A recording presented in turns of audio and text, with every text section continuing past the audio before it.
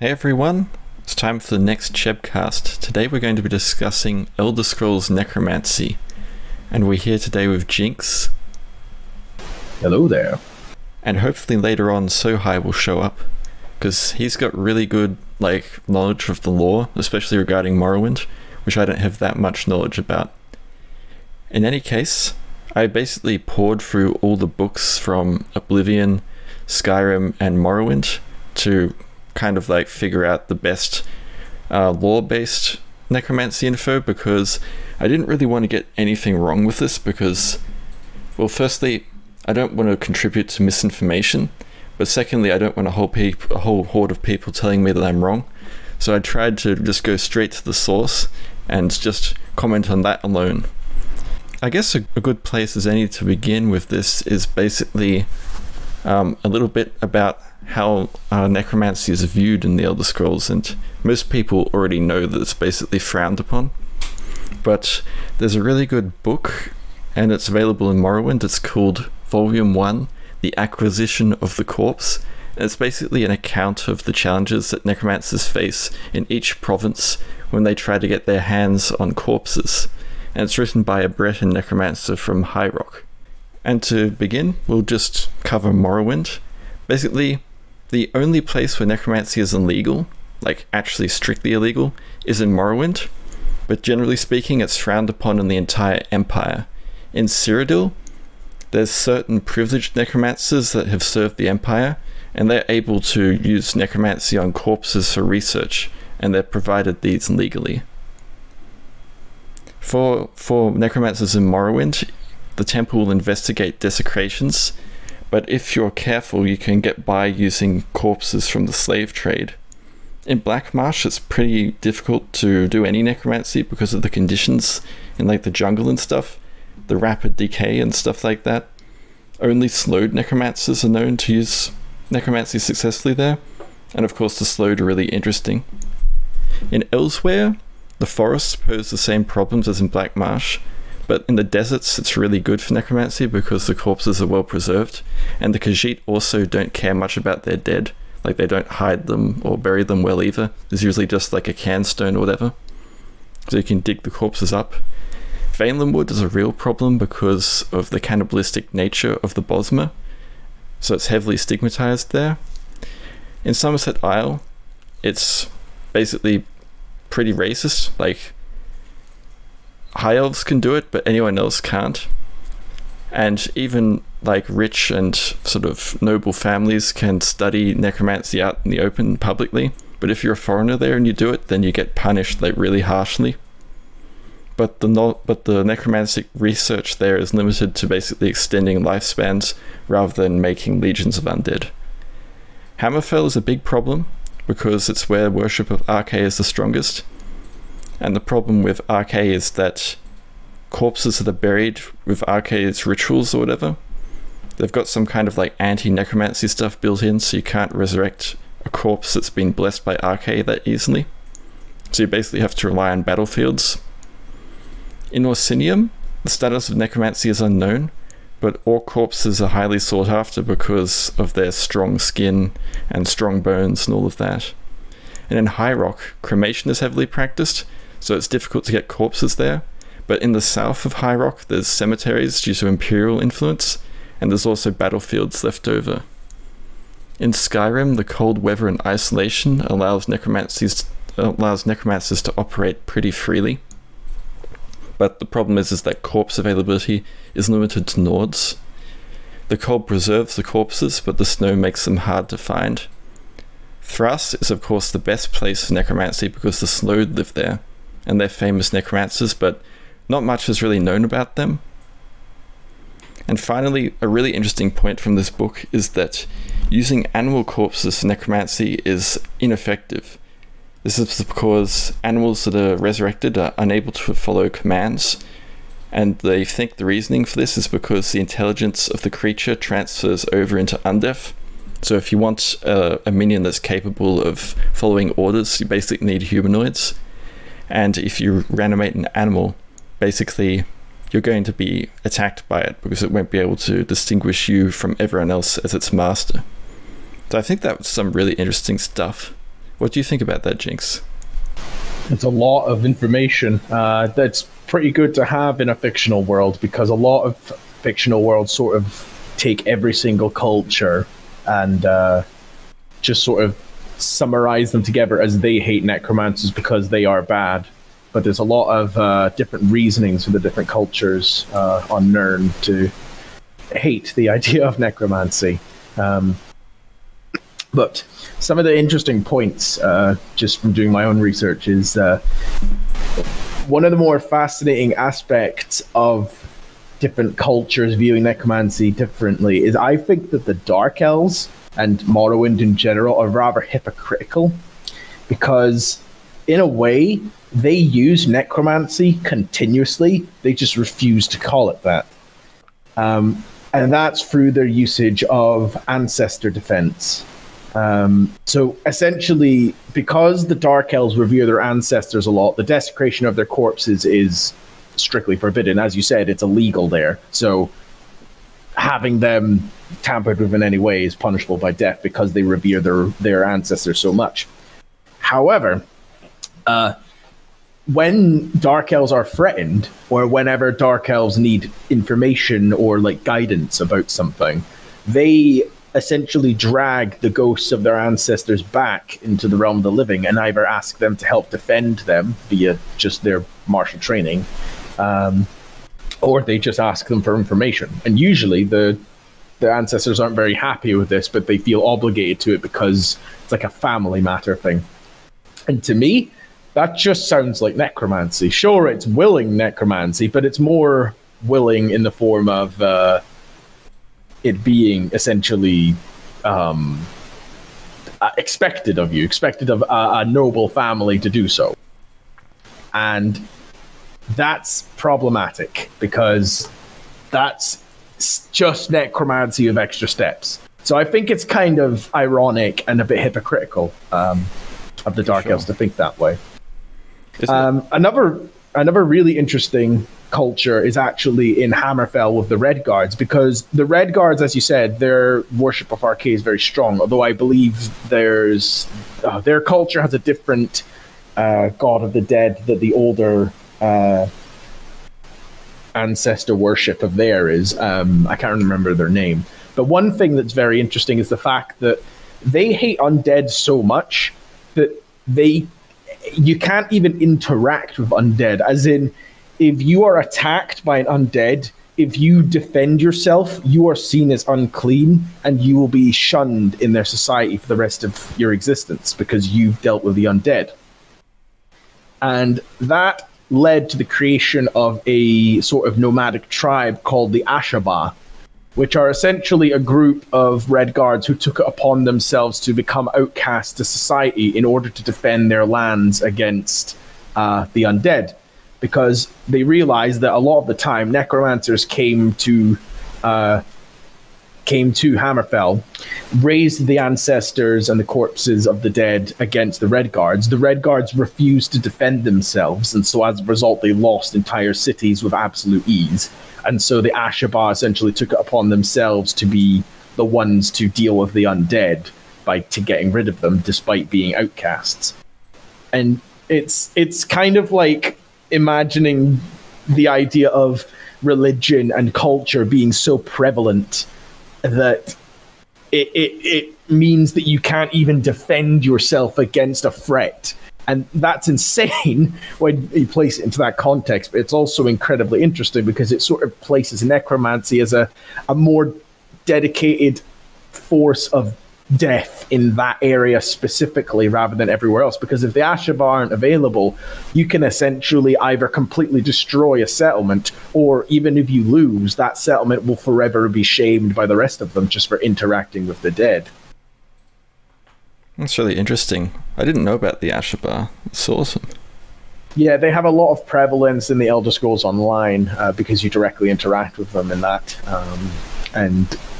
To be honest, there's a lot of lore regarding necromancy in the Elderscrolls Online just due to Mana Marco's prevalence. So there's a lot of different things with that.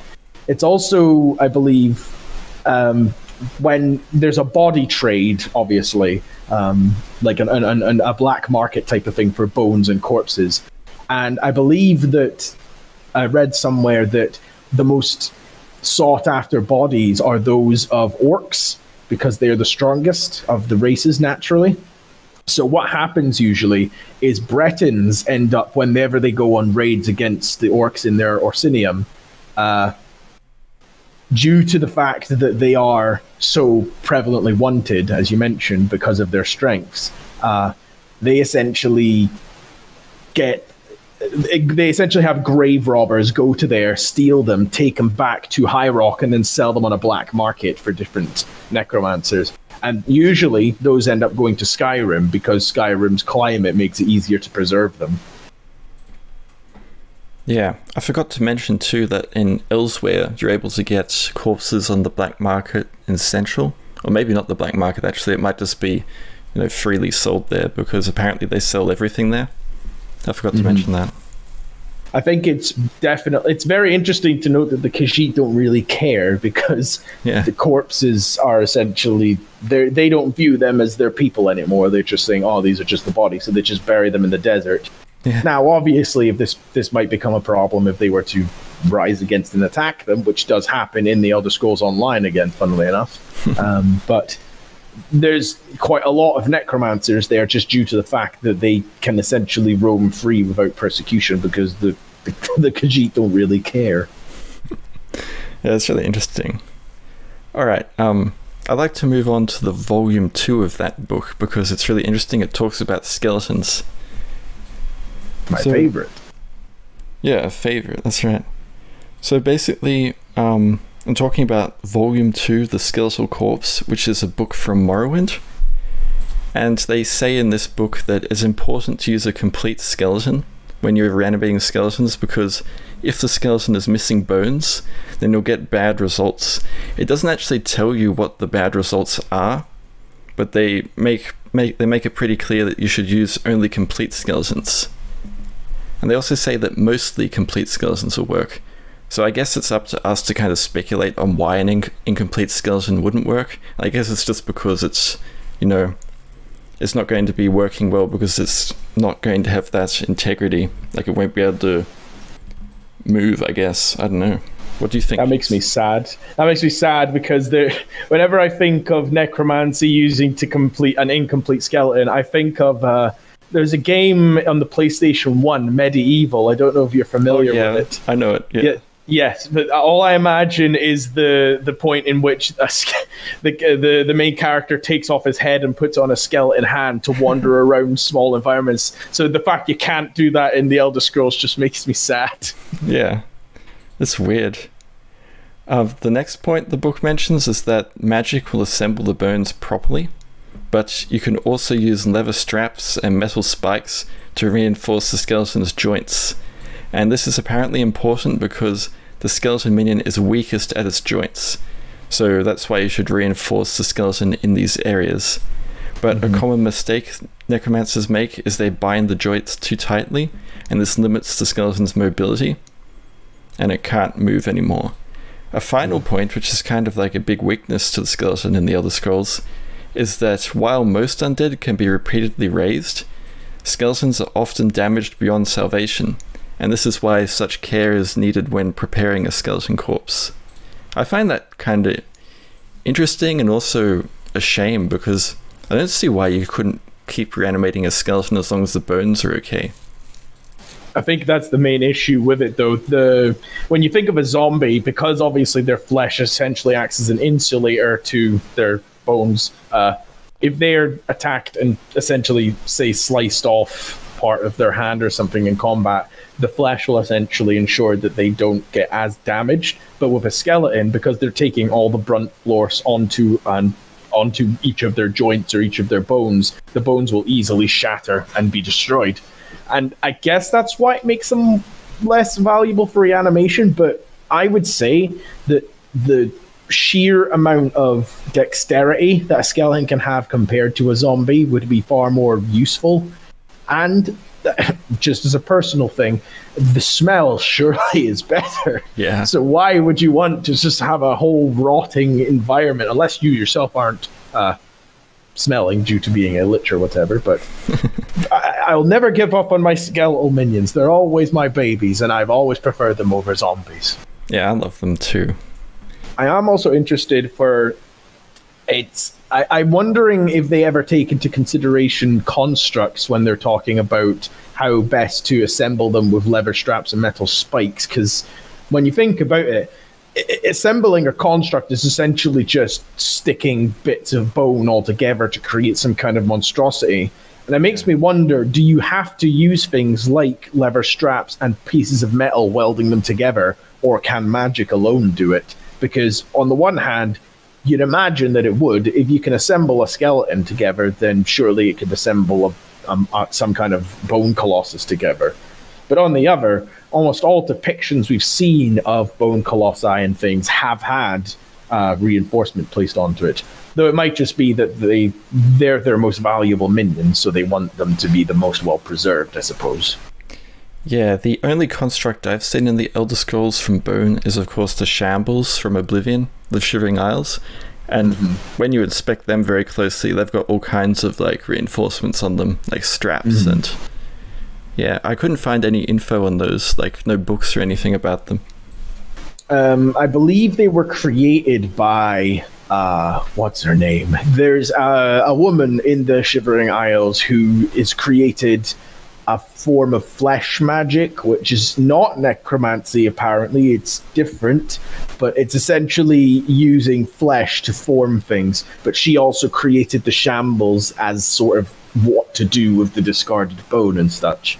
But her main thing is that she created flesh atronachs, which are not necromantic because they use a Daedric animus to animate them rather than a soul. So they're essentially like a flesh construct, but not. It's weird. Flesh magic is different from necromancy, apparently, in the lore, which is complicated. But there is actually bone constructs, which are, again, seen in the Elderscrolls Online. They're used by the Worm Cult and by Molag Bal, and those are what you'd imagine a typical bone construct to look like, giant hulking thing made of bone. And they're used quite, and you can, in fact, in the Necromancer character in the Elder Scrolls Online, one of your ultimate abilities transforms you into a bone Goliath, essentially allowing you to become the giant bone golem and smash enemies down, which it's quite amusing to watch.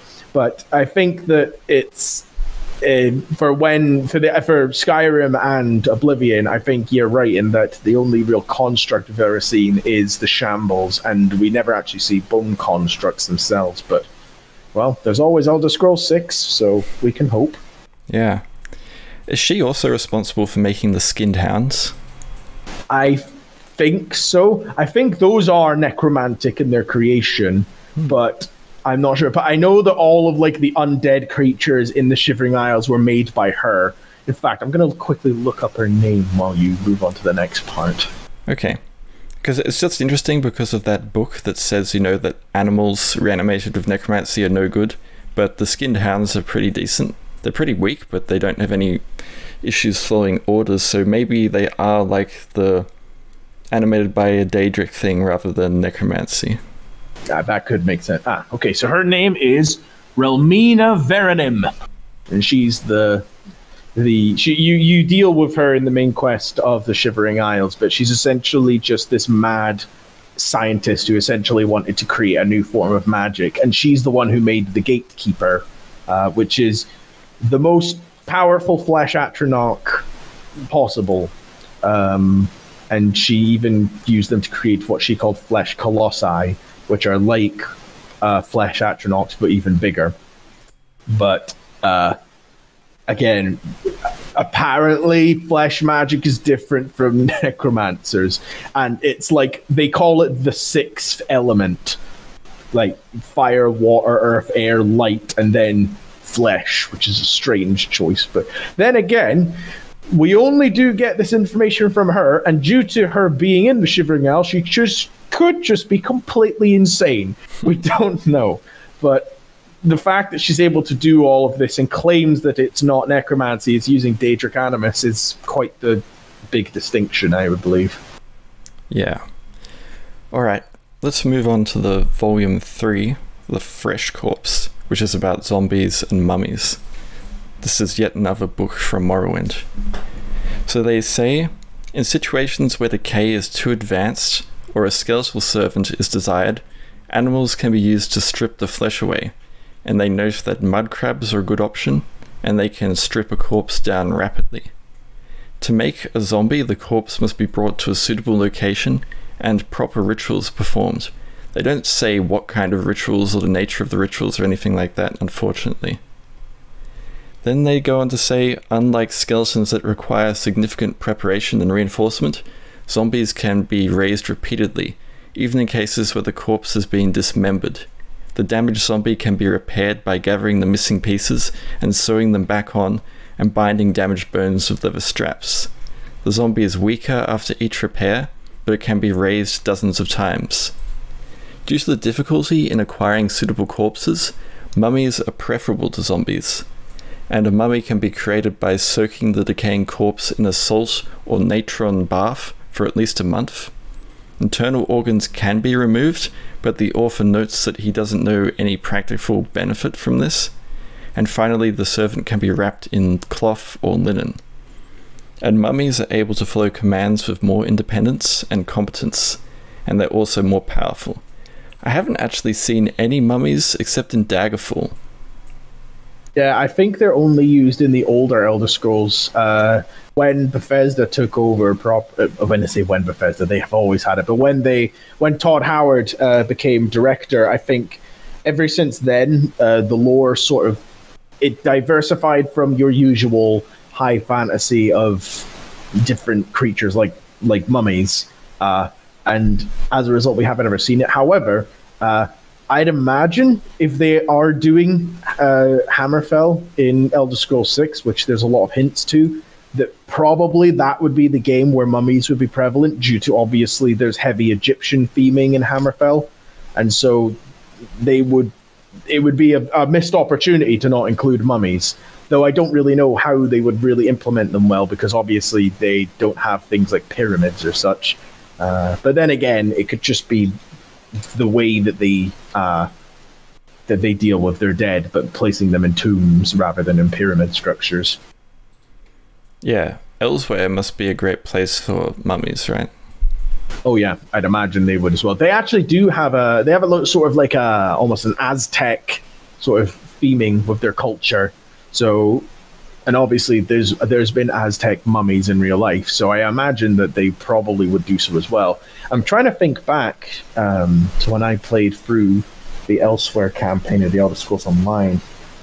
I don't think there were mummies in it. There were definitely zombies, and there were definitely preserved dead. And I remember one thing of note from them was that Khajiit, even when they die, they retain their fur. Their fur doesn't fall off. Like, when you think of like a zombie or something, a normal human one, their hair falls out. But with Khajiit, apparently their fur keeps their entire body wrapped up as is, and they don't end up losing it, except when it's been intentionally stripped away to create a skeleton. So I wonder if that acts as a sort of almost a natural mummy. I don't really know what the insulation would do for their flesh, but I suppose if it did work like that, then it maybe means that they are better preserved for reanimation. But I'm not too sure. I just don't remember seeing anything in that kind of culture. A funny thing, though, is when they say that damaged zombies can be repaired and repeatedly reanimated, it just always makes me think, why don't, if they're capable of just being constantly brought back up and keep on going, why don't people just focus on creating flesh colossi, flesh constructs, essentially? Because that seems surely like the better option, rather than singular zombies which are weak individually.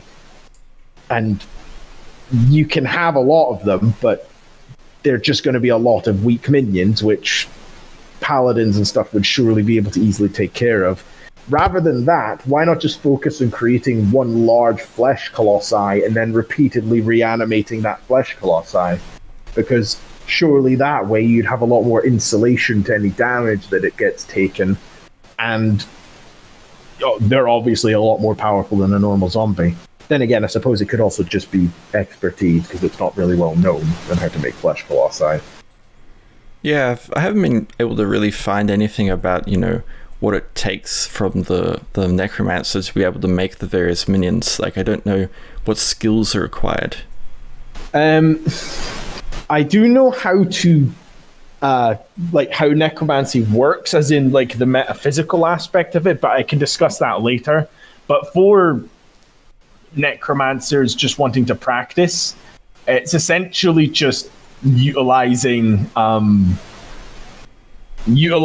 system of words and spells that you already know by heart. So basically it's like a skill that has to be learned, and then you can utilize that learned skill to then project a part of your mental energy upon a corpse, which then would reanimate it. So I'm guessing maybe it's just the fact that a lot of necromancers are not as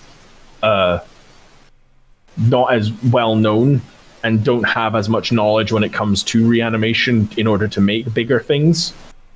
But I suppose that's just a sort of gameplay system where you don't have enough magicka, even though magicka technically doesn't exist. Okay.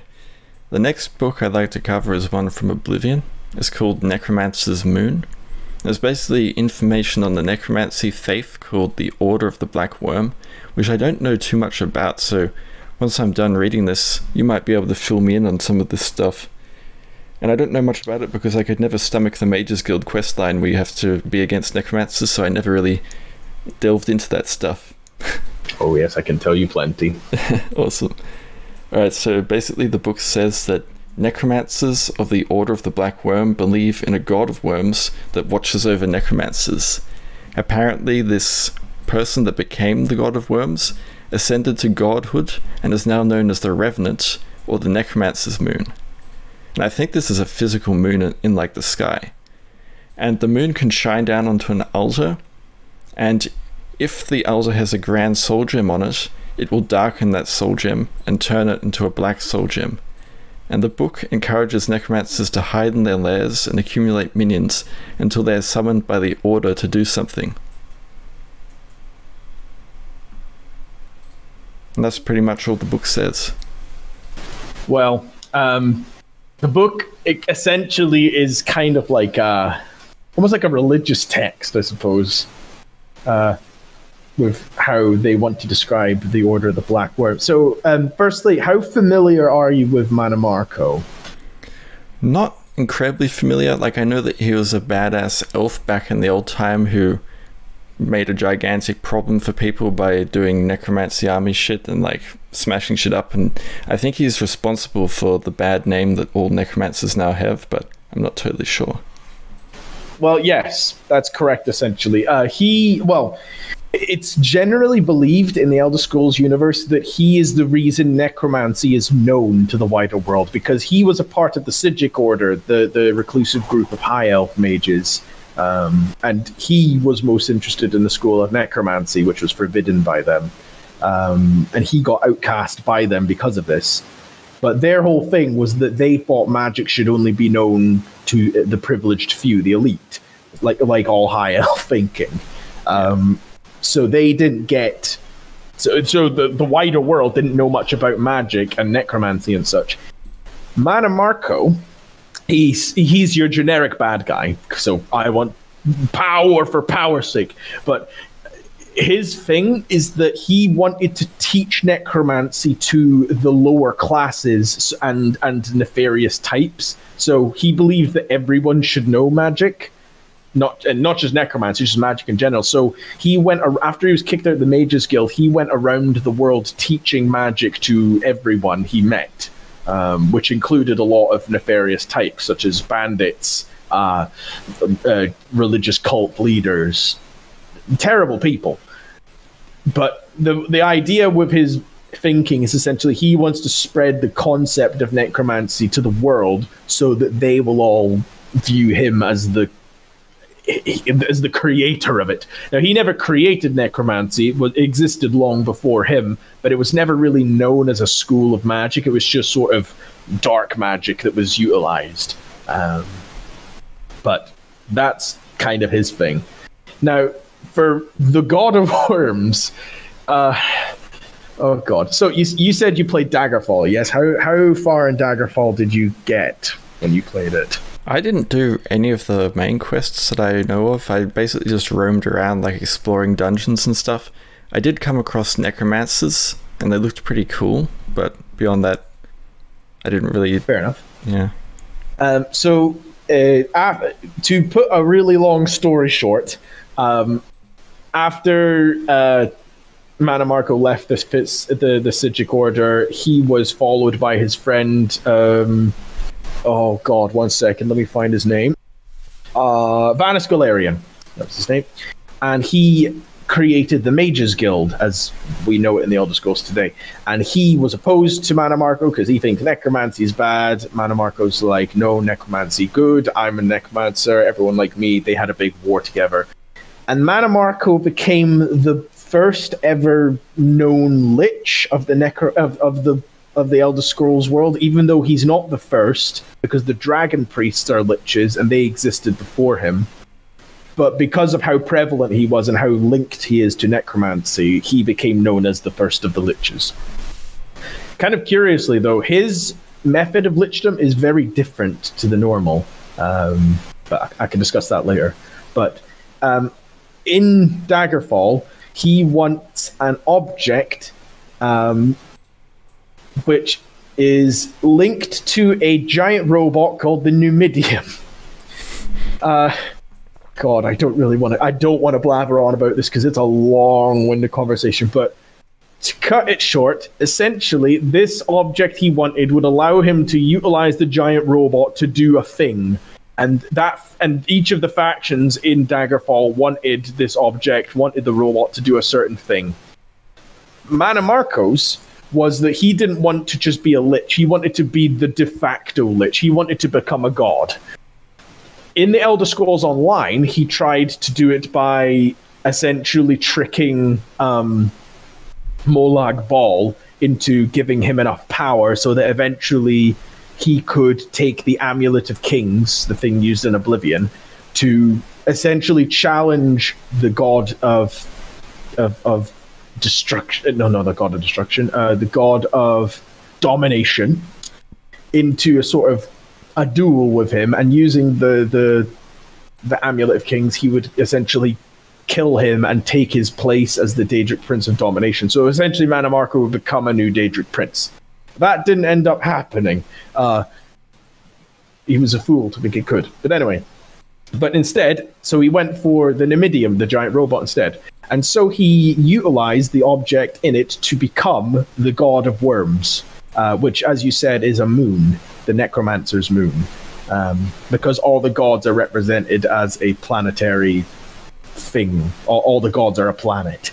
And like you said, whenever this moon is in orbit, what essentially happens is whenever this moon essentially covers over the normal moon, which is supposed to be Arkay's influence, that's when Mannimarco has influence over the world, and he can do things, and that's when he can transform Soulgems into black Soulgems, because he's doing that influence of power. But to make this even more complicated, so in Oblivion, you find Mannimarco and you fight and kill him. And that's because there's actually two Mannimarcos. So what happened was there was a thing called a Dragon Break. I don't know if you're familiar with it, but essentially, to essentially make all of the endings of Daggerfall canon, Bethesda essentially said all of them happened, but also none of them happened. That's great. And so they created a thing called a Dragon Break, which is essentially, because the Numidium was an object of incredible power, it's essentially the dwarves' version of their god. Because that was activated, that caused time to fracture, and as a result, every single possibility that happened at that time is what happened. So if you brought it to Mannimarco, he became the god of worms. If you brought it to the king of Daggerfall, something happened. I can't remember. I only remember Mannimarco's side of things. But anyway, because time fractured, all of these, essentially the player character essentially gave the Numidium to everyone. So everyone got their side of it. So that included half of Daggerfall being completely liberated, and the Underking regaining his power and doing things which I don't know.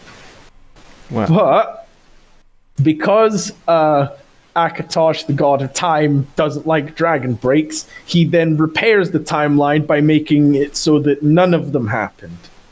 So all of these simultaneous events did technically happen, but then they also didn't happen. So essentially all that happens for them is in the localized area, a bunch of days are suddenly wiped from people's memories and no one knows what happened.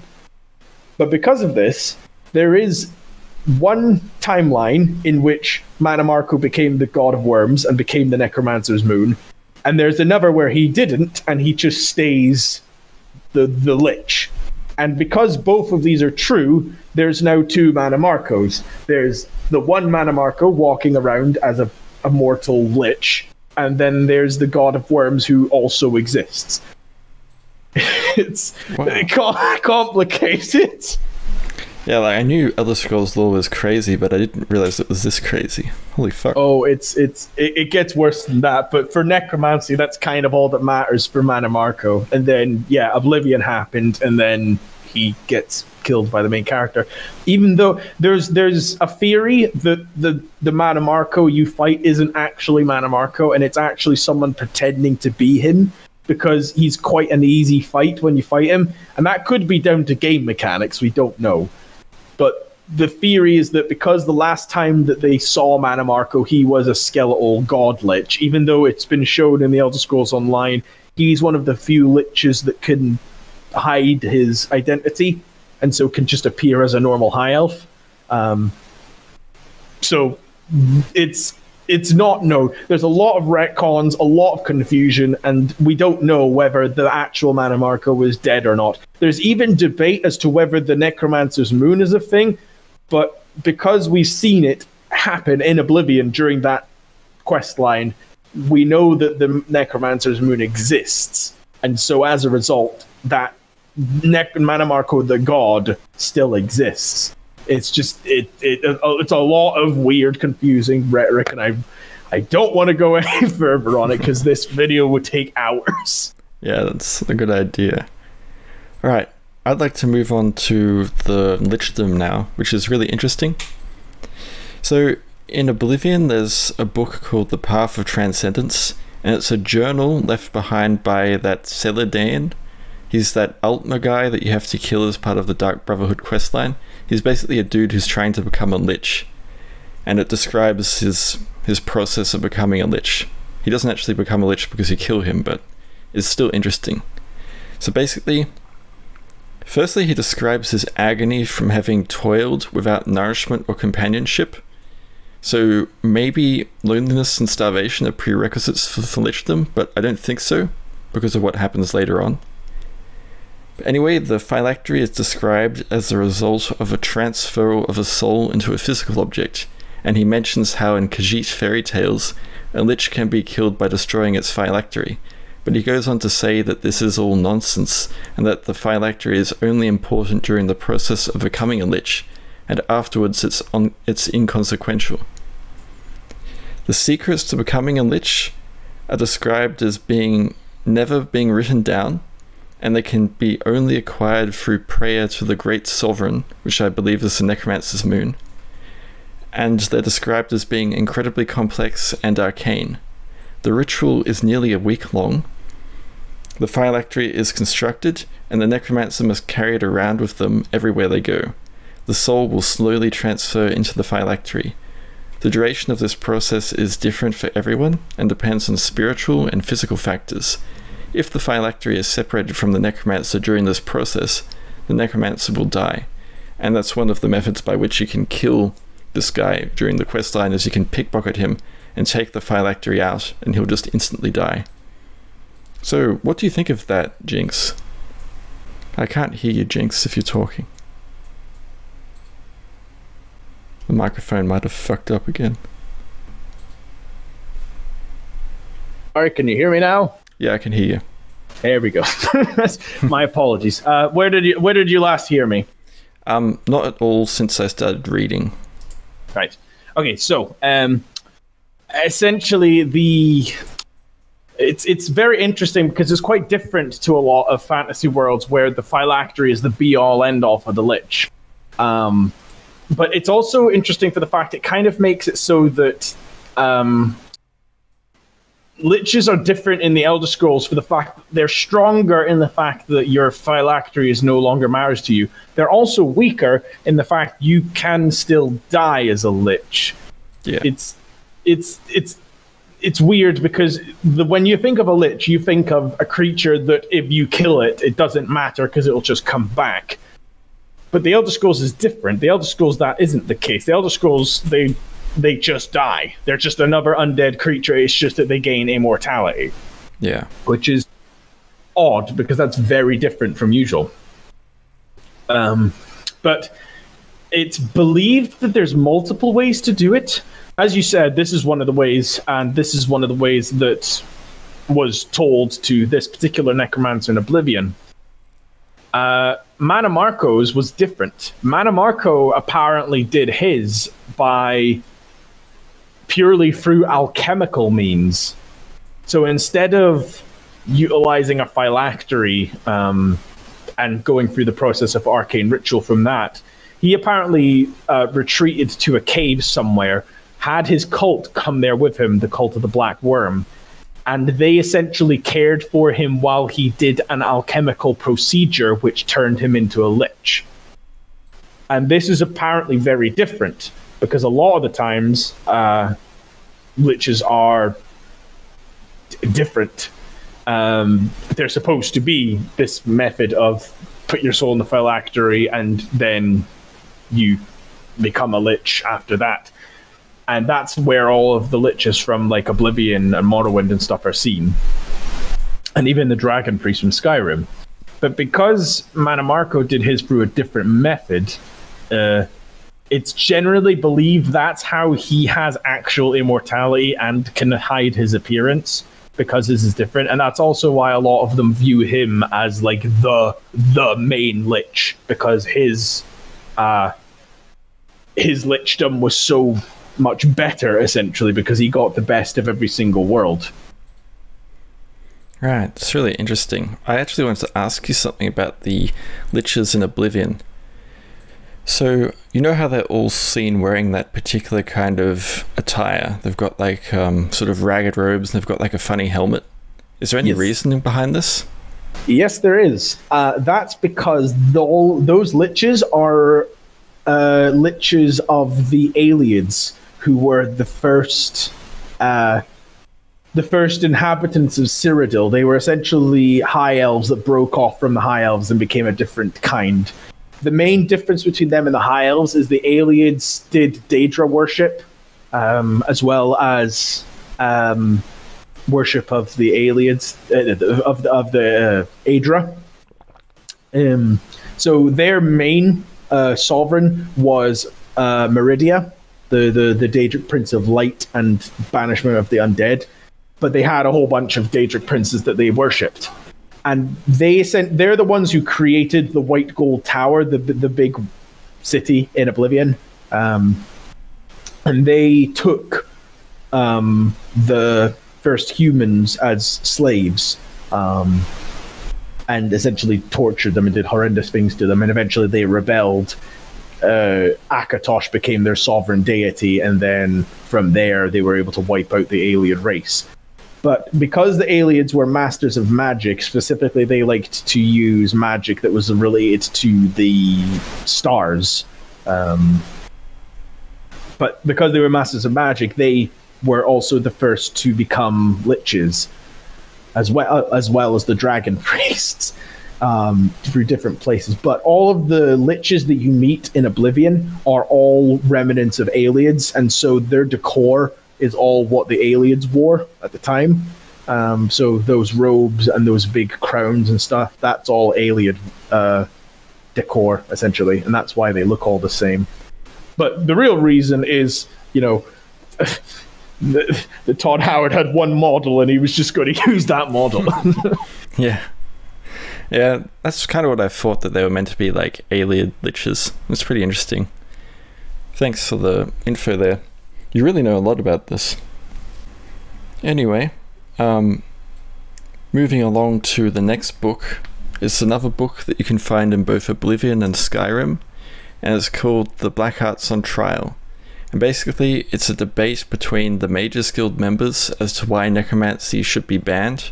And it's interesting to us because it claims that necromancy is inherently evil. So basically, Master Karalis describes necromancy as being inherently dangerous, and says that the simplest spell requires the spilling of blood and corrupts the practitioner's soul. He says this is a fact and it's not conjecture.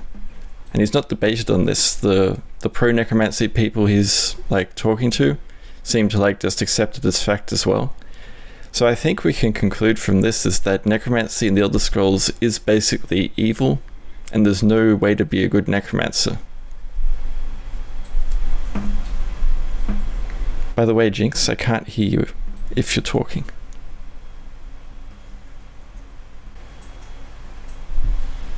Am I heard? Yeah, can hear you again. Apologies. This episode's going to be a nightmare for you to edit. No worries. So yes, you're correct. Unlike a lot of fantasy worlds, the unique thing about the Elderscrolls is the fact that necromancy is only possible through soul manipulation. There's no way to channel pure magic into someone in order to do necromancy. And this is due to a cosmological thing called the spiritual umbilicus. Get ready for this. Wow. So, the spiritual umbilicus is essentially a spiritual link that ties a soul to its direct body, the one that it had while it was alive. The recently deceased have a strong spiritual umbilicus because they are making their way to their afterlife. The long dead have very weak ones because they have been in their afterlife for a long time, so as a result they don't need it. So how a necromancer essentially raises a corpse is they essentially take this spiritual umbilicus and they pull at the soul, because they know where the soul is, they know which afterlife it's in, so they essentially try and yank it out of their afterlife, or if they're on their way to their afterlife, they yank it before it gets there, and tries to force it back into the body. Now, this means that the stronger spiritual umbilicus is, the more of a struggle it is to put it back in the body, and as a result, that means that it's far more horrendous and painful for the soul in question, because apparently they can feel this happening. So, recently deceased have very strong spiritual umbilicus, and as a result, they have a lot of torment that goes into them when they get pulled back, but that also makes them the strongest, because it means that they essentially keep most of their abilities and most of their memories and such. And that allows them to become more of a useful minion, essentially. So when you, say, in Skyrim, kill someone and then immediately reanimating them, you're doing what is essentially the most painful method for bringing them back, and that's very evil.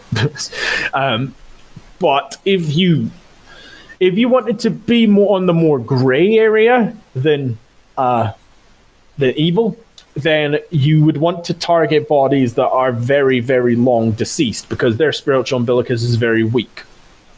So when they take this spiritual umbilicus, the weak one, they can then use that to pull back the soul into it, but because it's very weak, it means that there's not a lot of struggle putting them back in. So rather than inflicting pain on them, you're essentially just making it so that they go back very easily. And this is essentially how necromancy works on a cosmological level for the Elder Scrolls. And a lot of this has been taught by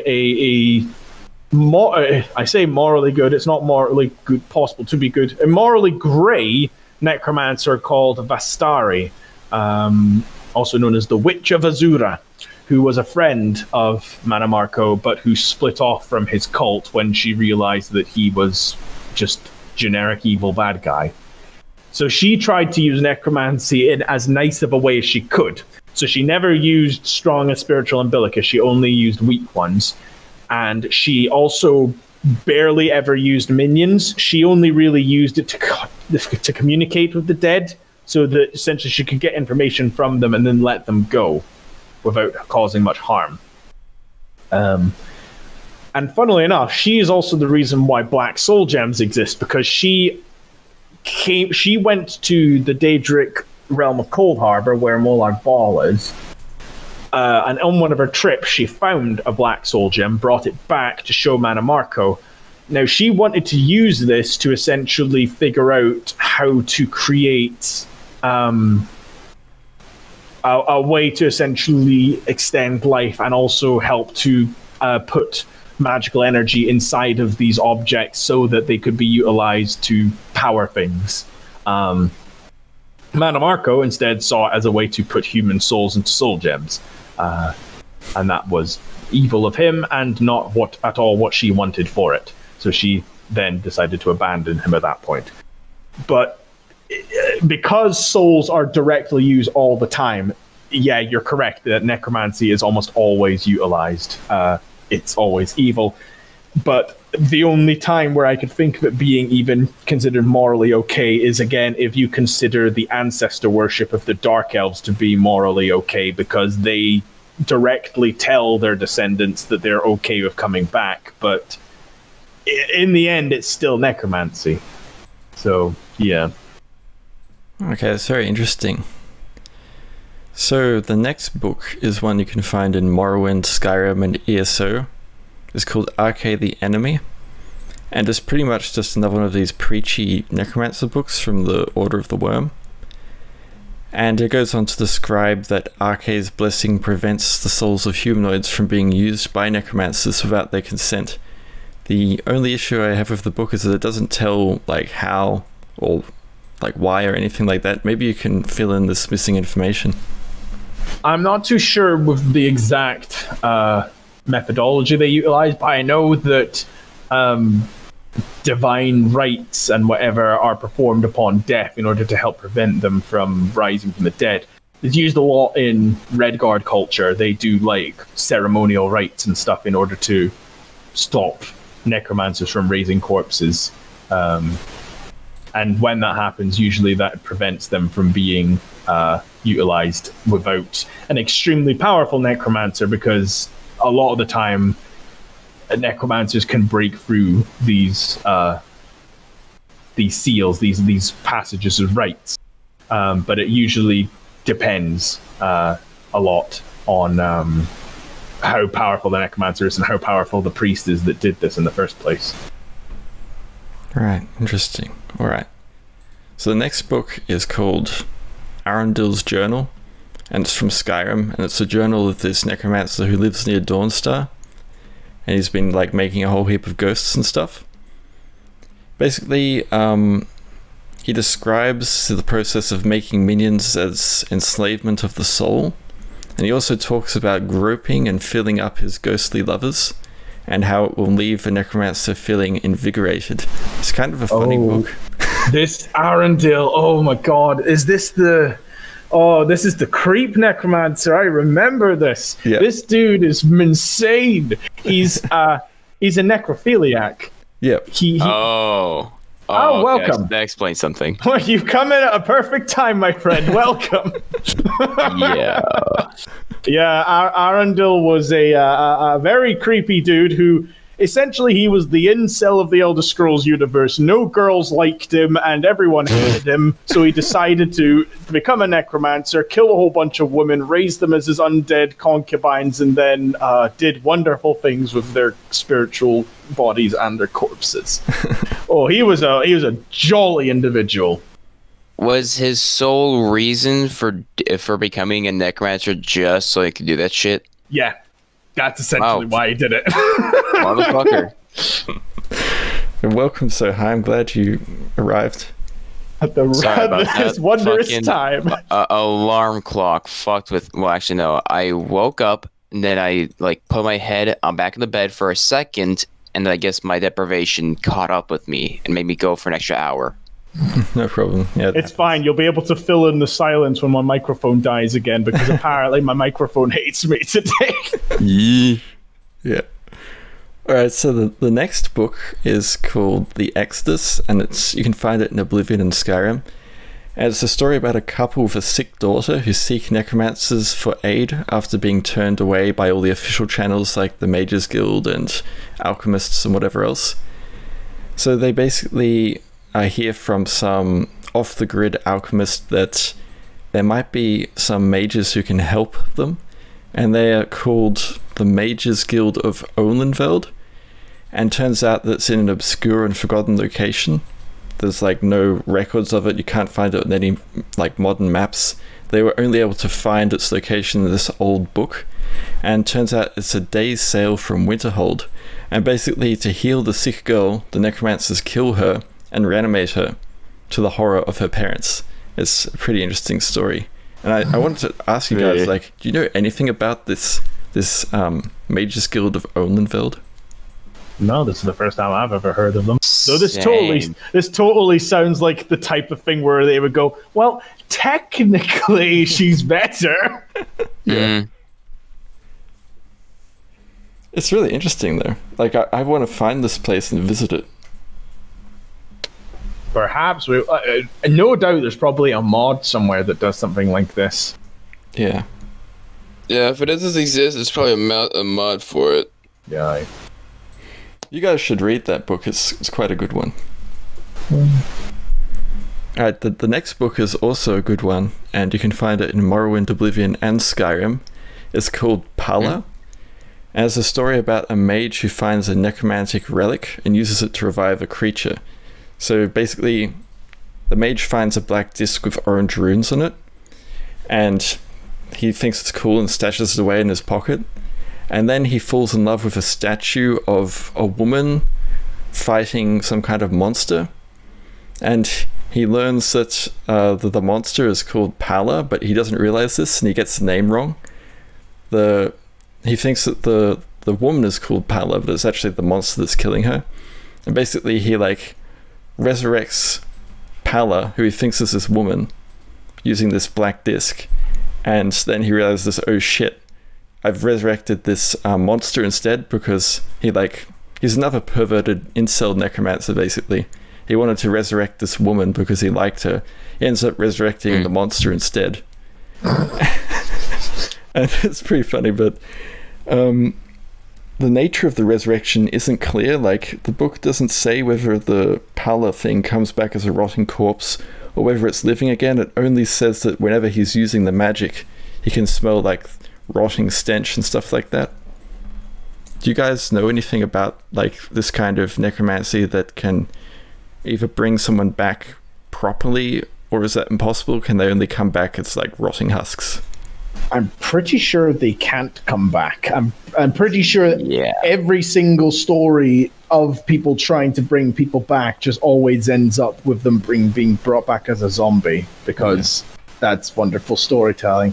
The fact it's a black disc with orange runes on it, though, makes me think it's Daedric, because that's what that sounds like.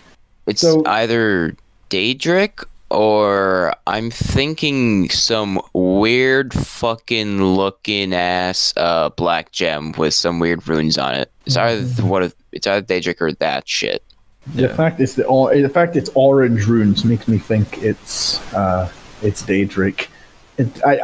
I would imagine that the Daedra do use necromancy, but they use their own form of it because Daedra don't have souls. They have, oh god, what are they called? Vestiges? No. Is that right?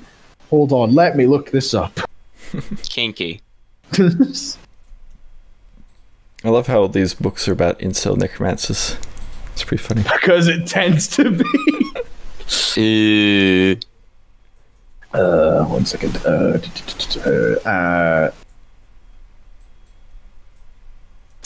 Is it just an animus? Is that what it's called? Daedric animus. That's it. Yes. So a Daedric animus. A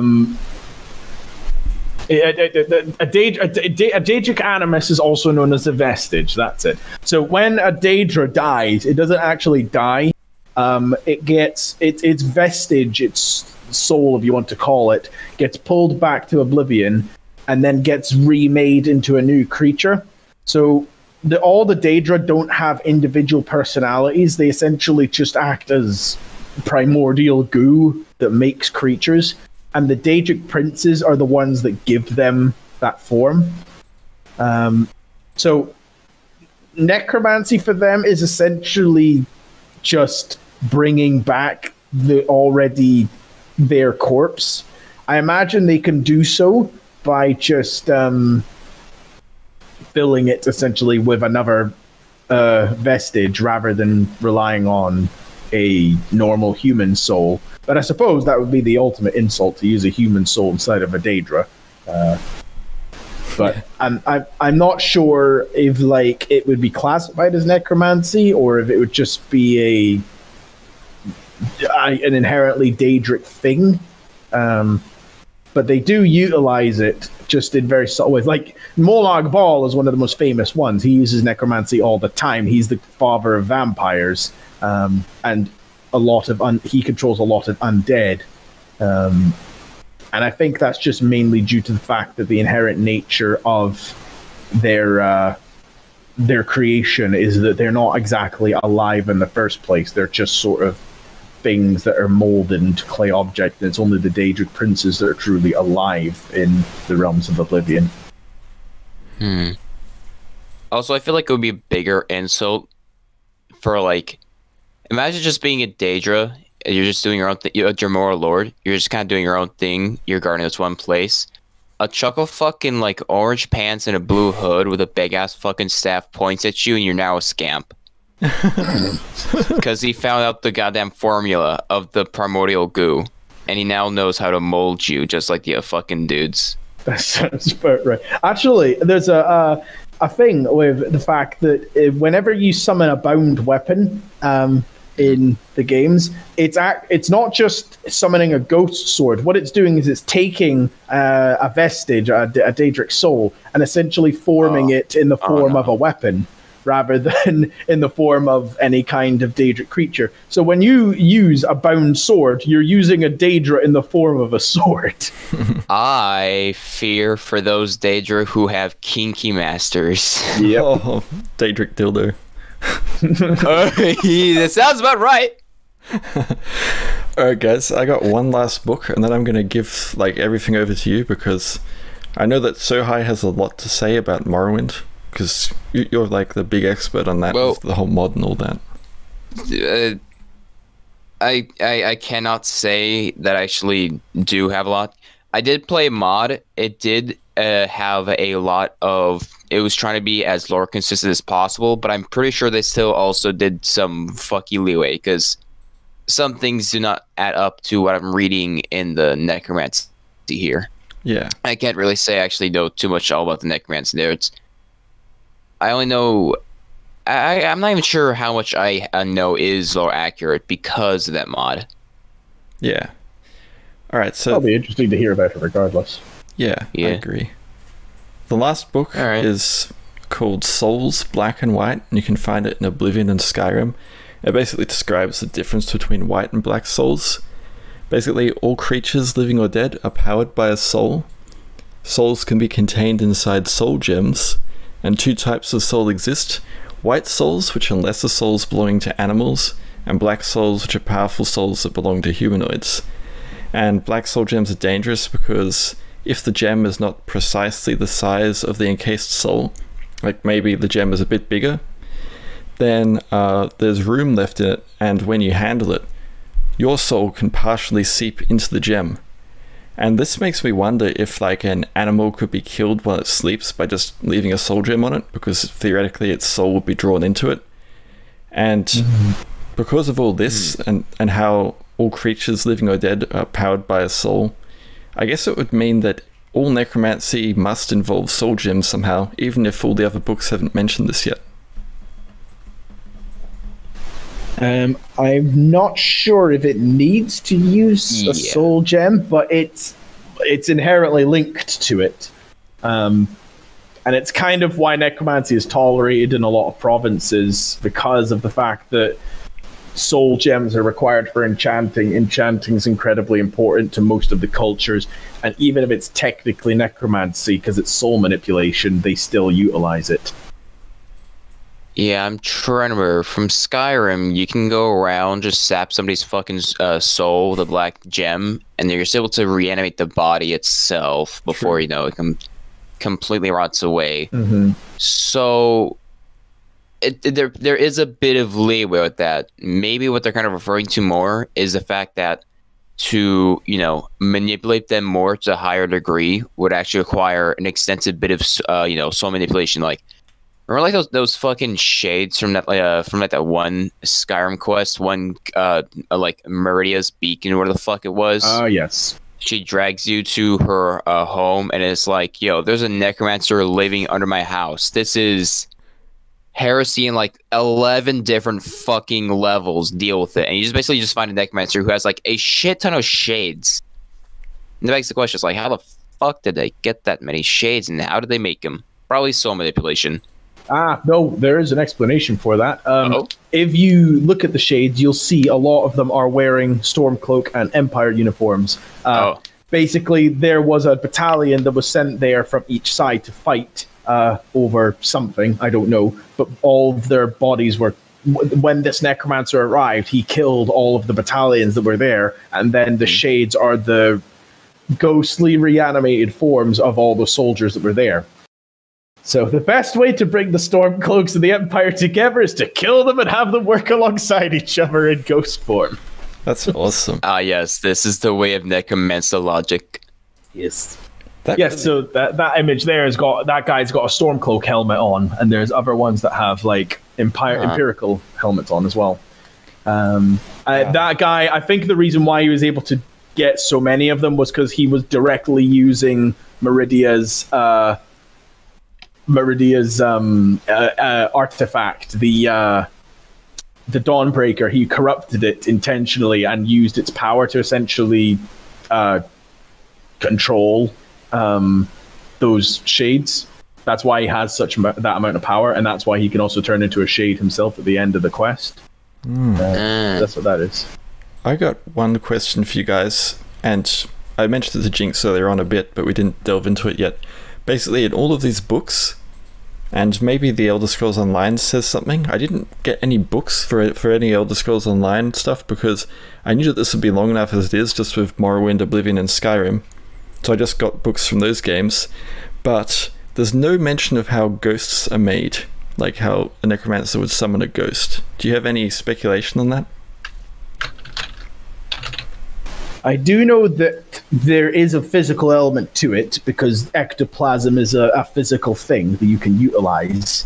True. But I don't know how... I'm guessing whatever ectoplasm is, it's maybe a substance that can hold human memories or a soul, and you can utilize it to form a sort of physical body for a ghost. That's why ghosts can hurt you, and why you can hit them with certain objects. So my guess is that whatever ectoplasm is, they utilize it as a sort of, like, a gel of sorts, place a soul within the gel, and then use necromancy to form this gel into a ghostly body. And then because of the unique properties of the gel, it's able to take on the aspects of a ghost. So can't be hurt by normal weapons, but can be hurt by things like silver weapons or such. That's just one theory, though. I'm actually not sure how they indirectly use it. I am trying to think. But there's also like a shit ton of just fucking what's it called?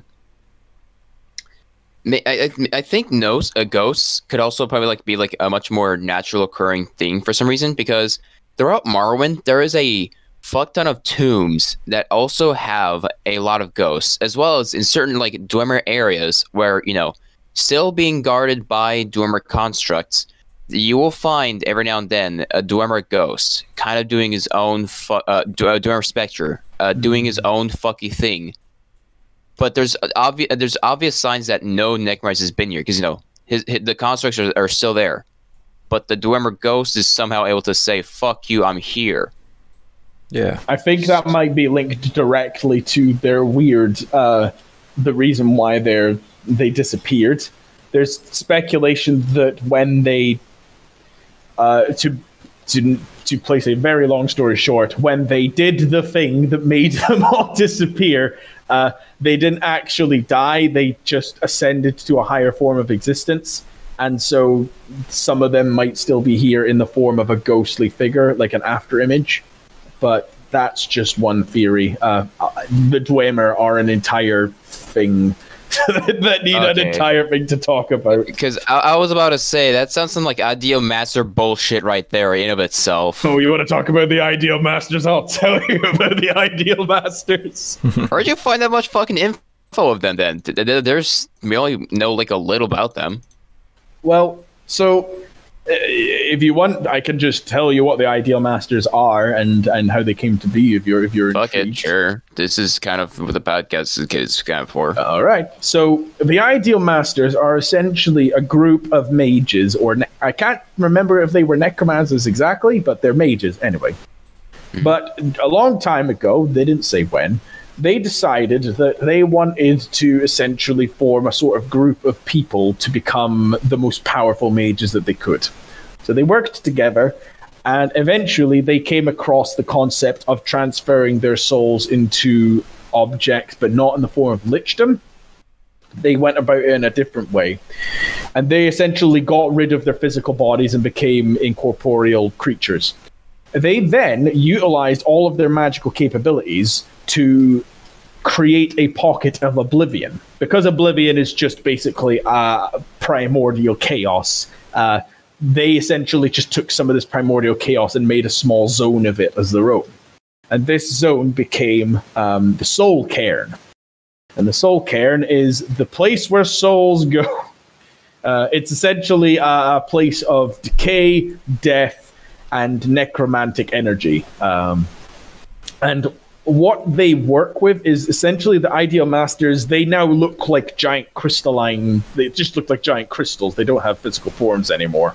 Those fuckers. Yes. But what they do is they work with necromancers to essentially gain power in exchange for soul gems with souls in them. But they only care about black souls because they only care about human souls. They don't care about animal souls. Well, they do sometimes, but most of the time it's human souls.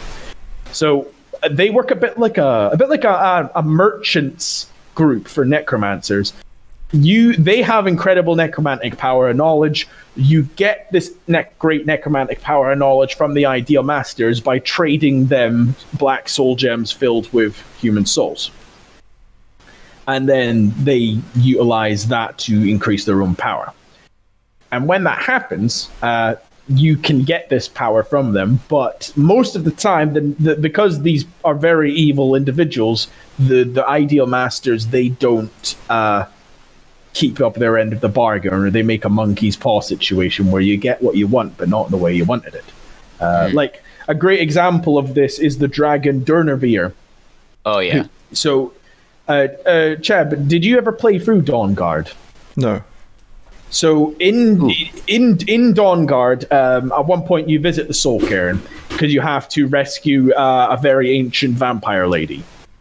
But she's guarded by a dragon called Durnavir, and turns out Durnavir is like an undead dragon. He's like a rotting zombie dragon. And you need to defeat him in order to get this vampire lady out. But she even says you can't ever properly kill him because he's just come back to life because the Ideal Masters have him there. But the reason why he's there in the first place is because he essentially... during the Dragon Wars, he wanted to learn how to use necromancy so he could utilize his power to gain dominion over other creatures. So he said, so the Ideal Masters struck a deal with him. They're like, okay, sure, give us a whole bunch of souls. So he did. And then it's like, great, okay, so we'll teach you how to do necromancy on one condition. There's this vampire lady, well, they just said, there's this lady here. She's trapped inside a prison. We need you to be her guard. And then when she dies, we'll let you go. And then you can utilize your powers in the mortal world outside of Oblivion. And he's like, cool, okay, that's fine. What they didn't tell him is the fact that she's a vampire. And as a result, she's immortal. So as a result, he realized he was trapped because he couldn't get out of this realm of Oblivion because the Ideal Masters tricked him into looking after this woman until she dies, and she won't ever die because she's immortal. And by the time you rescue her, it turns out that because he's been in the soul cairn for so long, his body is essentially attuned to that pocket realm of Oblivion, so he can't actually leave, because if he leaves, he'll just disintegrate and return back to Oblivion like a normal Daedra does. Wow. So, bit of a sad fate. The Ideal Masters are dicks. But the other thing about the soul cairn in particular is whenever you use a black soul gem in something like enchanting or something, the soul from that's used in that process ends up going to the soul cairn as a member of it, essentially. So the soul cairn is filled with a whole bunch of ghosts of people and creatures and stuff. And those are all people who were captured in a black soul gem, and then that soul gem was then used in enchanting or something else. And the leftover remains of the soul were given into the soul cairn, where they toil in agony for the rest of their days. A very sad fate for them. And I was about to say, it's like, I recall some bits of that, but I can't recall why the fuck the Ideal Masters would want to have souls, because I'm not sure if there is some power, but I think it's actually given by the Ideal Masters when they do some fucking enchanting. Yeah, essentially they're just power for power's sake, because they're not very well written, but that's essentially what they are. They're just essentially a group of powerful mages who got rid of their bodies, made their own realm of Oblivion, and then made that the place where souls go, and where necromancers go to do business deals, essentially. Alright, I got another question for you guys. So, you know how in Skyrim there's that one warlock? He's called a warlock, not a necromancer, and he's basically got this dungeon, and there's all these like ghostly people around it begging for like release, and when you go in, there's like a trap door with like a chest on it, and if you if you approach the chest, then you fall down, end up in a cage. What is with that guy? Is he doing necromancy, or what's he doing? From my knowledge, I think he's just doing human experimentation, because he wants live subjects. That's why he keeps them in a cage. And I guess he just does necromancy if his subjects die. I can't remember if he has any actual story behind him, but it's not to do necromancy specifically. I think it's to do human experimentation, and just the subjects that die, he just reanimates their ghosts, and then they fight for him and defend him. He doesn't have any kind of skeletons or zombies in his dungeon. He's only got those ghosts. No. Maybe he's like not, as you said, he's a warlock, not a necromancer, so maybe he's just like, he doesn't have a lot of knowledge on necromancy, so it's just like, oh, I could keep the soul here. I'll let them do that while I not have to bother with minion management or something like that. Yeah. Oh right, that was fucking. This is weird. I'm trying to think back to doing some Morrowind shit and using like an actual spell you can like have right off the bat, which is summon ancestral ghost, which is an actual version of the ghosts that are floating around in those tombs.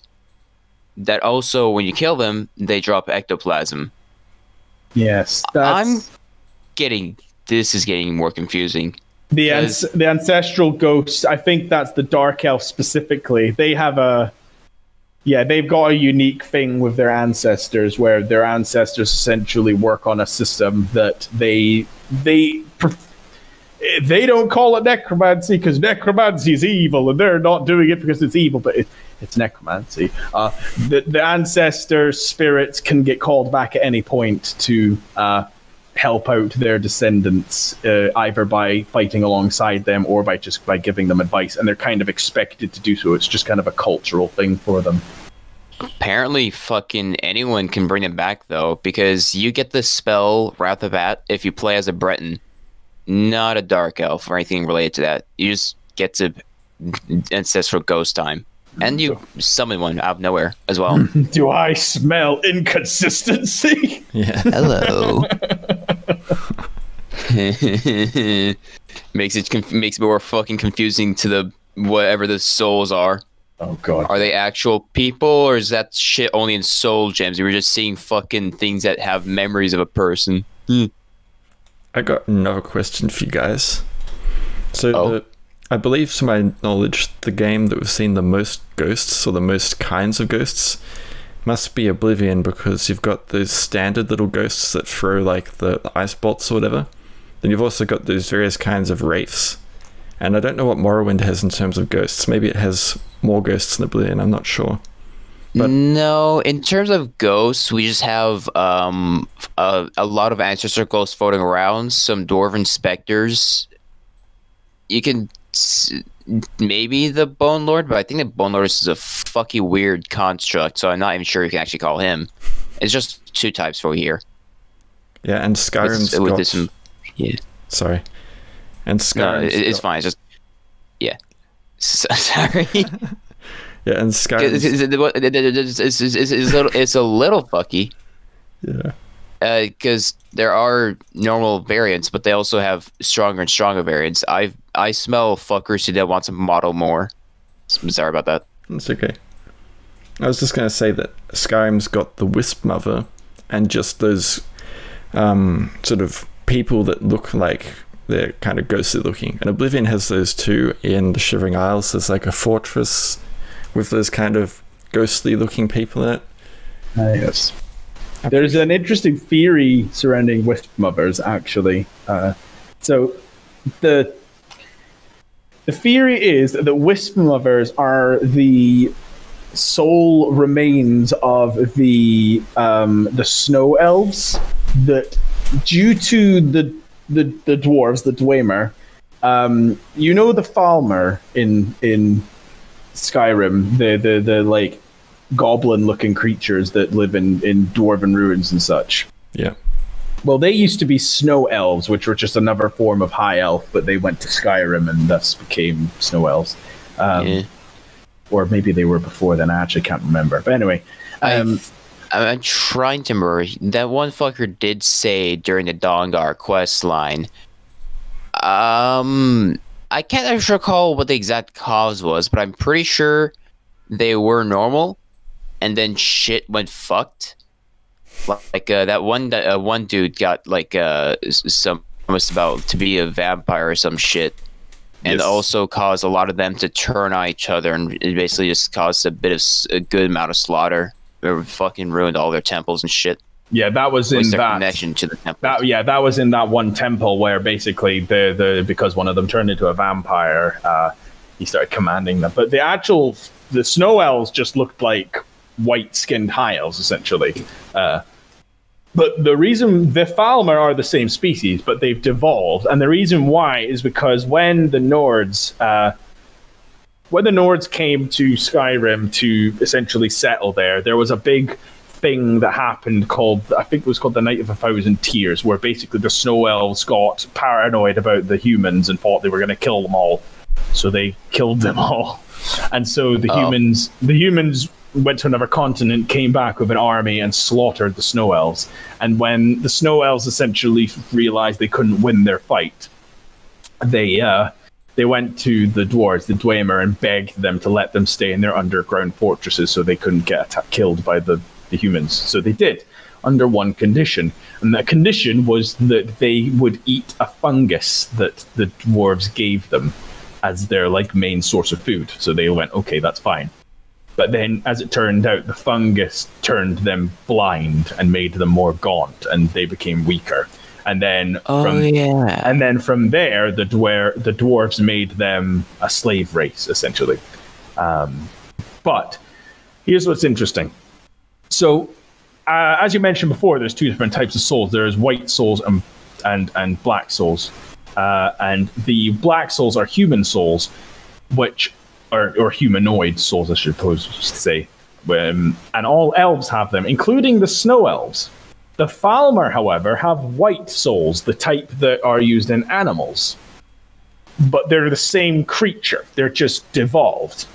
So you might ask, how does the soul change from one color to another? That's surely not how it works. So the reason is gameplay, but we're going to ignore that. The theory is that the fungus and experimentation that the dwarves are doing on the Falmer were not just making them a slave race by blinding them. The theory is that whatever experimentation they were working on was also to change their soul type. And the reason being is the Dwemer were interested in becoming gods. They wanted to ascend their mortal forms and become gods. So if they had an entire race to practice their soul manipulation on, they could essentially figure out the dangers of soul manipulation before doing it themselves.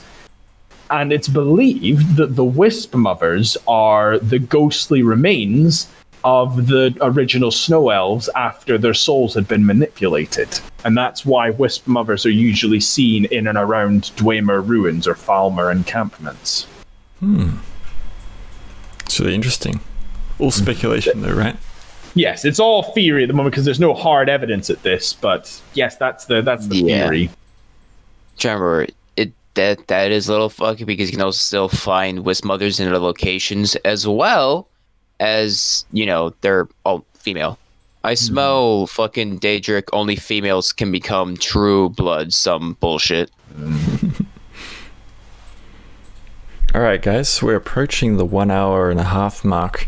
Any closing points on all this?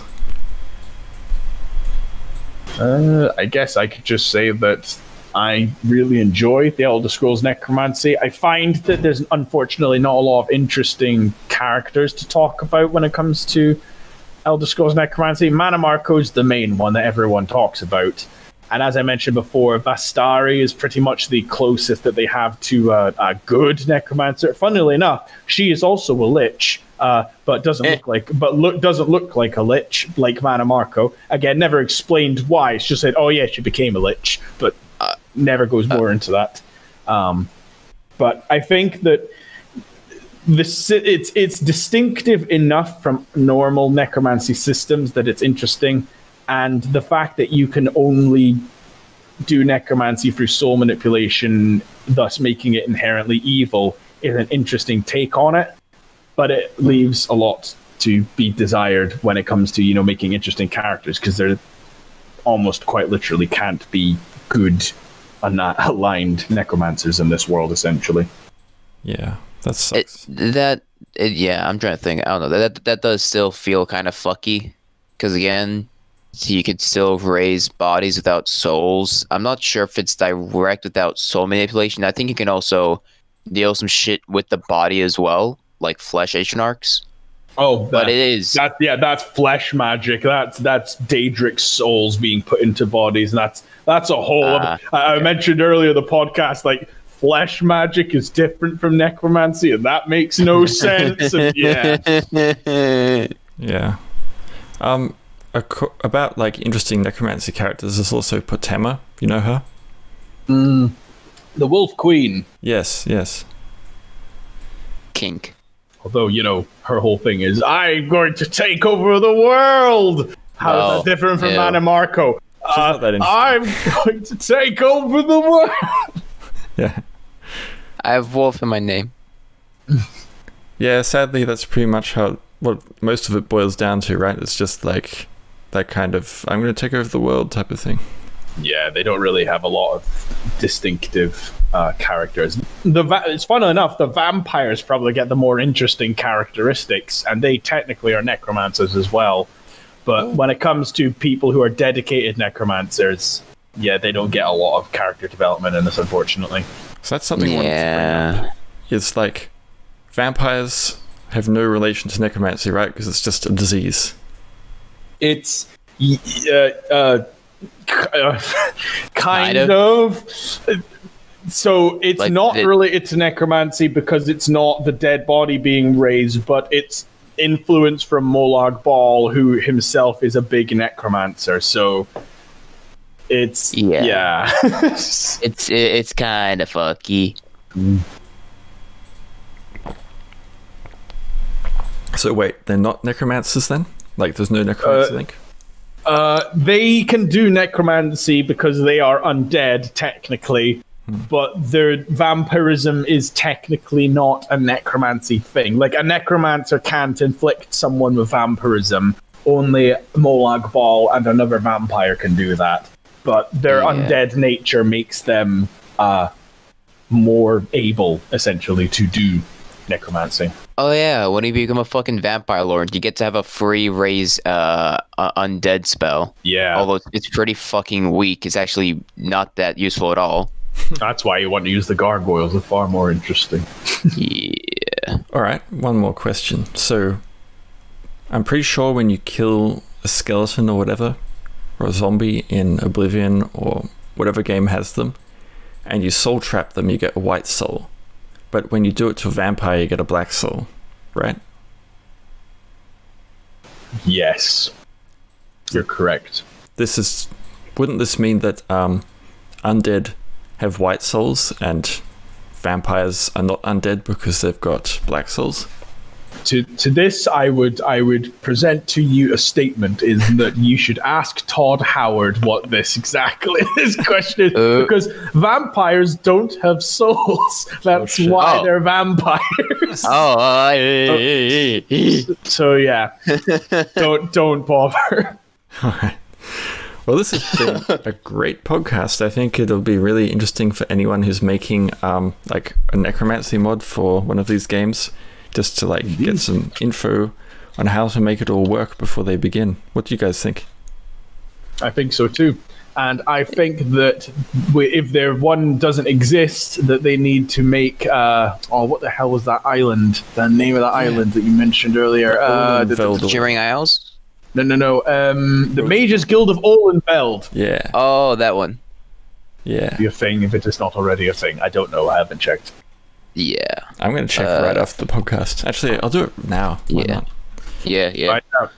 Also saying like that, how that one fucking woman is the only good so far necromancer, and how she's a lich, Vesteria. I think that, well, this is me just completely spitballing. It could just be they may have lifted a little bit of the fucking the D&D Archlich, who are people who become liches, but they're good, and they don't have any soul requirement, but it's kind of a harder process, and it's more secret and kept because not that many people want to go through that process. But I think it also said like that they actually kind of keep some of their physical features. Like, I think their skin will still stay tied to their body. I might be misremembering, but I'm pretty sure I recall that. So they still look physically better than an actual lich in terms of how their body goes over time. Vesteria might be a case of an archlich, but I'm not too sure. Essentially, she does have links to Azura. She's a priestess of Azura, so maybe that also is what helps her retain her physical appearance. I'm not quite sure. But I think you might very well be correct, because the Elderscrolls started off as just an idea for a D&D campaign that the developers at the time had, and then they just made their own game out of it, and then it's just spiraled into this. That's why a lot of elements are really similar. You know, Daggerfall feels like a D&D game when you play it. Yeah, it's very much like it. And hey, look at that. There is an Olenveld. There you go. I mean, it's just an empty island, but it's something. Yeah, it's pretty awesome. Like, There's two. There's a really old mod from like 6 years ago that hasn't been updated, and it looks like it's probably maybe not worth trying because it looks abandoned, but there's this other one that's in the works, apparently. Maybe? No. I hope so. I hope someone makes a mod on that because it's going to be awesome. Anyway, guys, thanks for being on the podcast. No. Apologies about the microphone issues. No problem. Sorry about that showing up earlier. It's alright. It happens. Alright, bye everyone. Later. Later.